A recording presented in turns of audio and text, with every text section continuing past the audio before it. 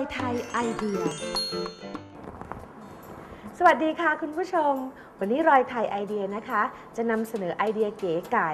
ให้คุณผู้ชมไปทำกล้วยบวชชีทรงเครื่องสีชมพูค่ะวันนี้เราจะนำน้ำกะทิชาวเกาะนะคะแต่เป็นน้ำกะทิที่อบควันเทียนหอมมาแล้วเนี่ยกล่องใหญ่เลยค่ะ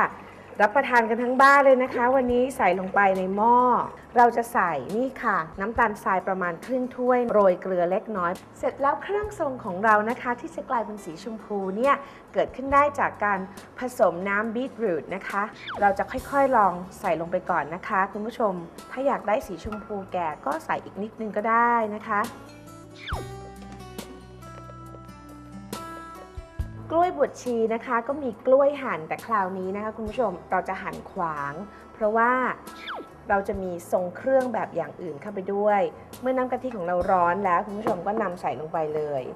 เครื่องทรงเครื่องที่2นะคะจะเป็นเผือกหั่นเป็นลูกกลมๆทรงเครื่องที่3ก็จะเป็นมะพร้าวกะทิค่ะมะพร้าวกะทิก็จะหั่นเป็นกลมๆด้วยนะคะเมื่อกล้วยบวชชีทรงเครื่องสีชมพูของเรานะคะเดือดแล้วก็สุกได้ที่กันหมดแล้วทั้งมะพร้าวทั้งกล้วยแล้วก็เผือกนะคะคุณผู้ชมก็ปิดไฟได้เลยแล้วก็ยกลงจากเตาตักเสิร์ฟร้อนๆเรียบร้อยแล้วนะคะกล้วยบวชชีทรงเครื่องสีชมพู